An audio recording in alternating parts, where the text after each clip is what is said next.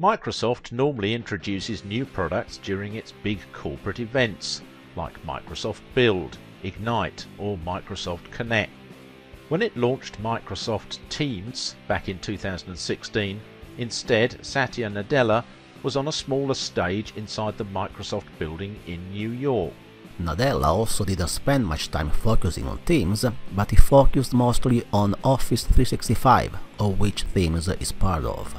The developers of Teams gave all the details, but for sure nobody thought that the application would become the beneficiary of the COVID-19 remote work boom. So, what is in store for the future if there is a pandemic-like event again in 5 or 8 years?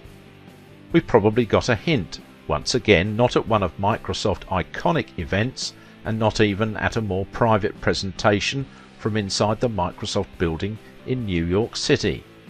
We got instead a preview in Barcelona at the World Mobile Congress in 2019. And that presentation could not be any more relevant than today. Here Nadella was one of the keynote speakers, and just like he did for Teams, he gave a general introduction to the future of the work environment. But interaction model going forward is with computers and computing all around us. It's no longer about being device first, it's about putting the human first, and it includes all the devices in their lives. Together, these advances are shaping that next phase of innovation, enabling experiences that previously would have been unimaginable and technological breakthroughs that have been impossible. That's the world in front of us. Then, like it happened for Teams, the developers took the stage for the details. And so here is what we may expect. First, you have been asking us for more immersion so that you can see more of the holographic landscape. Second, you have been asking us for more comfort so that you can stay immersed for longer periods of time. Third, you have been asking for industry-leading value right out of the box so that you can start instantly with mixed reality solutions designed for the modern workplace. Creative companies, architects and engineers are already visualizing the future working environment with HoloLens, but also with other virtual and augmented reality devices.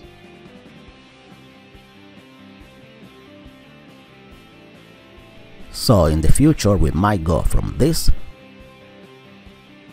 to this. Follow me. This is a browser that's running Microsoft Teams, which is a tool that we use back home to collaborate. Let me see what the team's been working on. Okay, it looks like they've got a surprise for me in the Playground app. I just have to say the words show surprise. All right, so let me just open up that start menu here, and then place the app, and then launch it. So now we're actually exiting my mixed reality home and going into an immersive experience. But notice that that browser that I had actually followed me in. Now this can actually be really useful when you have things like emails or PDFs that you need to reference while you're doing your work. I don't really want it following me around though while I'm showing you all this cool stuff, so let me just put it over here. This will also shape the way we work and study in the future, and most likely the way we will be assisted during a pandemic. HoloLens in particular will make it easier also to transition from work to leisure activities. And we all found out that when families are locked in pandemic times, leisure becomes an important component of the daily routine. So here I can just play a chord, or I can play the keys one at a time.